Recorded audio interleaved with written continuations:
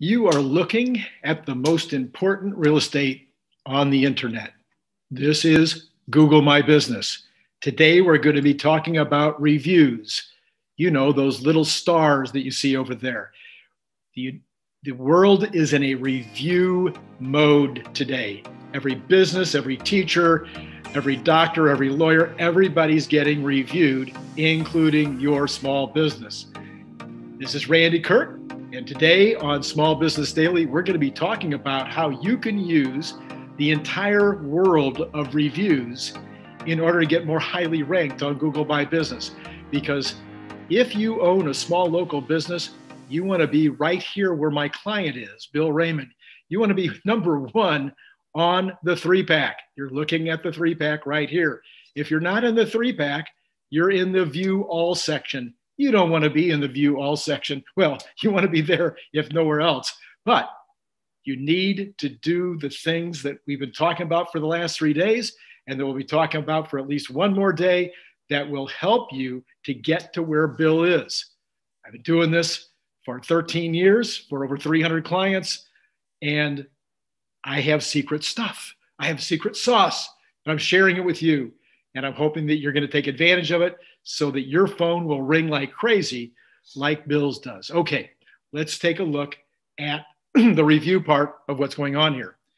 You'll notice that all three of these individuals have almost 5.0. So there's 5.0, 5.0, and 4.9. That's good enough. You do not want to be under 3.5, and you really don't want to be under 2.5. They've done studies, and if you are 3.5 or higher, most people will say, they're probably okay, and they're not going to look in detail at the reviews. If you're 4.9 or 5, believe me, unless they just want to see the details and compare Bill with Henry, with best mortgage lenders, unless they're going to just go make a bunch of comparisons, they're not going to be looking at your reviews. So, but if you're under 3.5, then they're going to say, I wonder why. And they're going to start looking in more detail. So what we're going to want to look at right now is how do you get yourself up to 5.0? That the only way you can do it is if you're already lower is by getting more folks to give you more reviews that are 5.0 or close. And over time, your total stars will start to go up. That's the only way to do it. There's no other way. And besides that, you want more and more and more reviews. I'm going to pretend I'm a consumer right now. I come into this best mortgage broker Los Angeles search. I see these three people in the 3-pack. Think about it yourself. If you were the consumer, who would you call? Well, your first inclination looking at this is that they all look kind of the same, unless you look in detail. So the vast majority of the people are just going to start with number 1.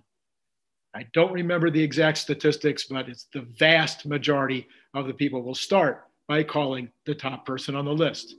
And then some smaller number of people will call the second person, and some smaller number will call the third person. You want to be number 1, but you certainly want to be in the 3-pack. The second thing that might alert you would be the number of stars. If one of those individuals was 3.5 and the other two were both 5 or 4.9 or 4.8, you probably wouldn't pay any attention to the 3.5. You would call the 1 or the ones who had the 5.0 rating. That's just natural. It's just normal. It would look obvious. Number 3, I know I do this. I'm guessing some of you do this. I look at the number of reviews. So I'm showing Bill here with only 21, and Henry has 131. And this fellow has 37. I might not care very much between the 37 and the 21, but I might sometimes be inclined to call Henry because there's 131 of these 131 people that are reviewed him. So visually and consumer-wise, getting a lot more reviews is going to make a big difference, not only in your ranking, we'll show that in a minute, but also the way somebody perceives you when they're trying to make a choice. Now let's talk about what Google thinks. When Google looks at this, according to the statistics, Google wants you to have at least 10 reviews. If you have 1 or 2 or 3, it's better than having none. But between 1 and 10 probably isn't affecting your ranking very much. Once you go over 10, according to people that have reversed engineered the Google My Business area. If you go over 10, that becomes significant to Google if you have more than 10 reviews. It appears that if you have 11 to 99, no big difference. It's not going to dramatically affect your ranking. It might affect a little bit. It's hard to know for sure, but it's when you go over 100 is the next time when Google is going to pay attention and give you a higher ranking because of the number of reviews. According to all of the experts that I've read, there is nothing that Google determines with regard to ranking based on how many stars you have. Apparently, they don't care whether you're 2.0 or 5.0 when it comes to ranking you. So while that may be very critical in the consumer's decision whether to use you or not, it doesn't seem to affect the way that Google thinks about you in terms of your ranking. So those are the key things from the outside. Now let's go in and take a look at what things look like on the inside. We're going to go to Google My Business. We're going to go to Bill Raymond's listing page, and we're going to find out what you can do within the listing page. If you haven't set yourself up on Google My Business yet, if you don't have a listing, you need to go in and claim your existing listing that Google may have done for you. Or if you've never had a listing, you can set up a brand new listing. We have multiple videos that tell you how to do that. Those will be in the description below. Will be a link where you can go and get the detailed step-by-step way to set up your listing on Google My Business. That's not for today, but there are plenty of videos that we've created to do that. Now then, you want to go down here to reviews to learn more about what you can do with regard to reviews. So now you're gonna see that it says, show me all my reviews or show me the ones I've replied to. I don't think that's very relevant. I'm not sure why anybody'd care about that unless you wanted to edit your reply or add another reply. But haven't replied. You are going to want to reply to every single review that somebody puts up about you. You're going to want to reply to the positive reviews, and you're going to want to reply to the negative reviews.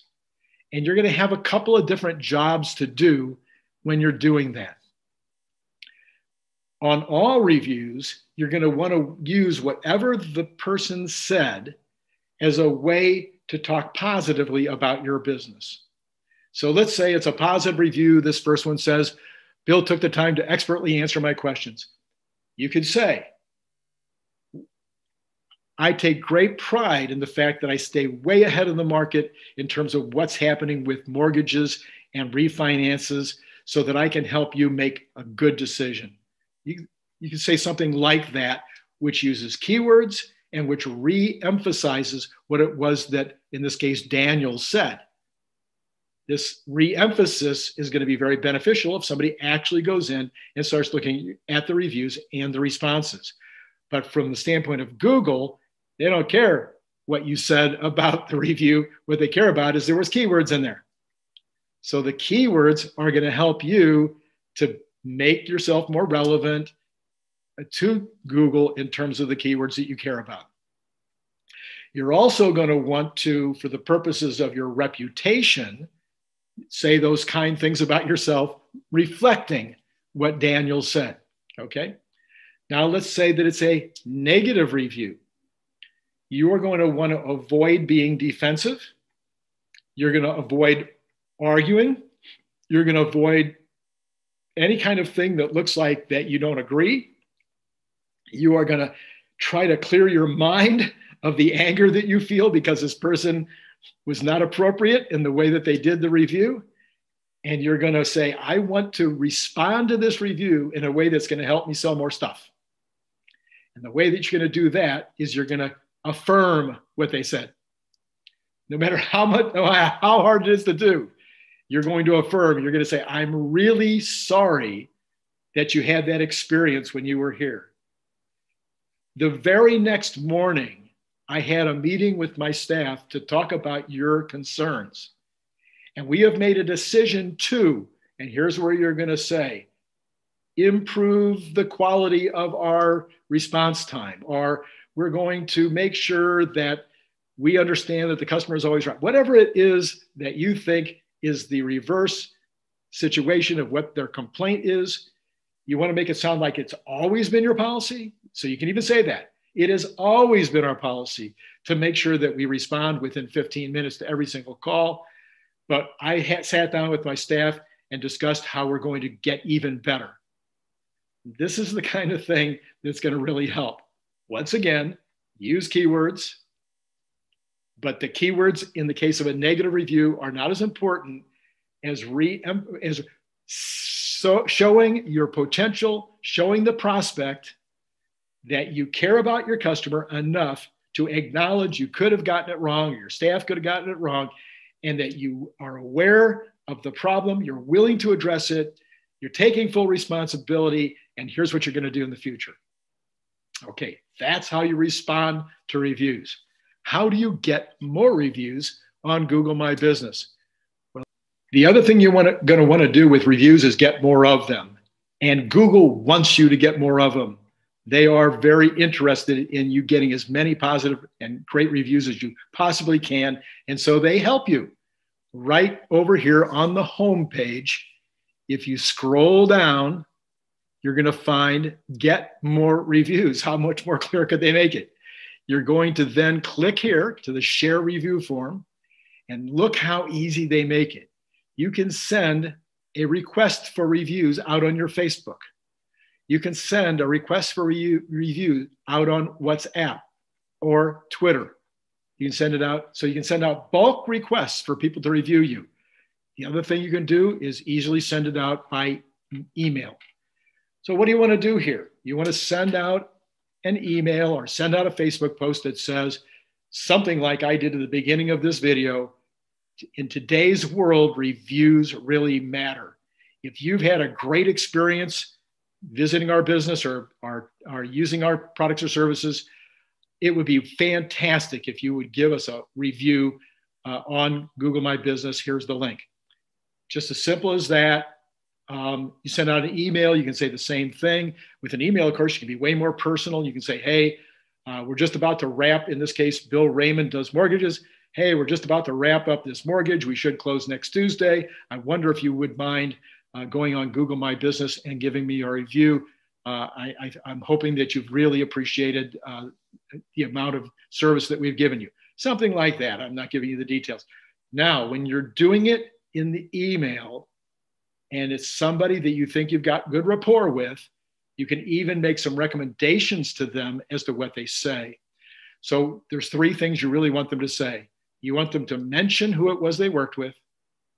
You want them to mention the keyword mortgage or mortgage refinance or first-time home buyer or VA loan. You want them to mention a couple of keywords, at least one, and the city where the transaction took place. These are the three key things that you'd like them to say.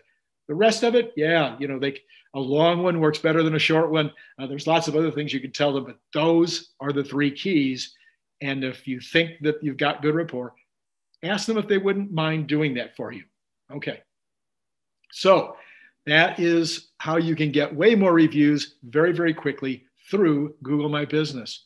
Now, what we've been talking about so far, again, I just can't begin to tell you that these are secret sauces. These are things that are being changed. Sometimes these are brand new things that Google has just started doing. And you're not going to know about it. You're not going to have anybody that's telling you about it, even in reviews that were done a year ago.